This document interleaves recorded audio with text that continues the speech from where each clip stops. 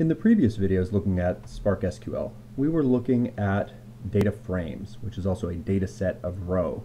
These are effectively dynamically typed collections, and they work really well in the sense that they are closely mirrored to what you deal with in SQL.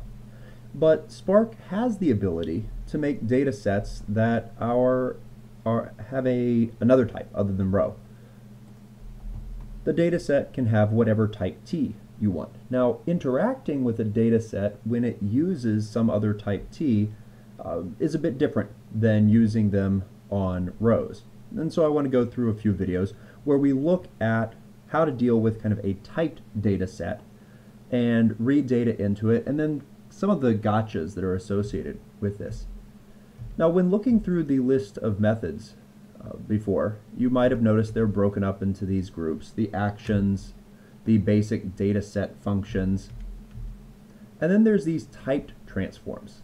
So one of the things you'll notice about the typed transforms is they all give you back a data set of either T or U, depending upon whether they are transforming the data in various ways. Join with is a data set of T comma U, a tuple, but all of them preserve that information, whereas there's also untyped transformations that give you back data frames. Last time in the earlier videos we were really dealing with untyped transformations. They were giving us back the data set of row or data frame. And so we want to look at how we can deal with these data set of T operations. Now, some of these are actually things we've already been doing. Things like filter. Well, filter doesn't change, so this is what we did before. Filter on a condition. Filter doesn't change the type, and so it automatically gave us back a data set of T. There isn't a separate filter for that. But other things like map we didn't do, and instead of join, this has a join with. Now, one of the things you'll note here is that a lot of these are experimental. Currently, the challenge with passing in these functions, in fact, when motivating the reason for using Spark SQL, it was because these lambda expressions can be opaque to Spark and it can't optimize things as well. And so this is still kind of an area where they are continuing to do research. So I just want to start off the code to do this analysis. And what we're going to do is we're actually going to return to some data that we looked at before when we were doing RDDs. We looked at unemployment data, but I pulled down a little bit different data set. So previously we had looked at unemployment data in Minnesota. The BLS also has a file for just counties. Now you'll notice this is a significantly larger file. It has the data for all of the counties in the United States collected in it. There is this la.series file, and perhaps we should look at these real quick.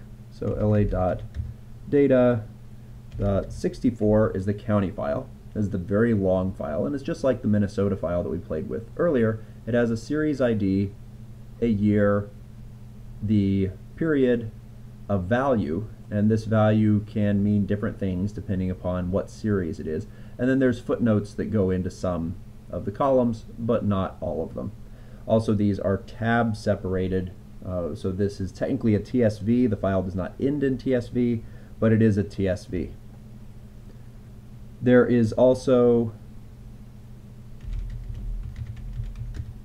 a series file, which, and this one is a bit longer, it gives us these different series as well as different information about them. The area type code, an area code, the measure code, whether it's seasonal, and descriptions of them.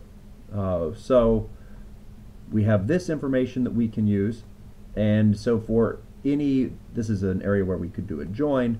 For any of the data points in the county file, we could look at what data series they represent. Also, to potentially make some interesting plots, I have brought in this zip codes file,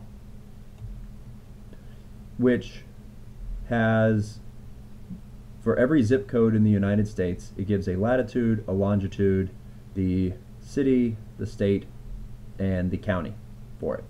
And so this allows us to potentially plot counties versus longitude and latitude using the unemployment data, and then also looking at the series data. And we have to figure out how to merge these things together.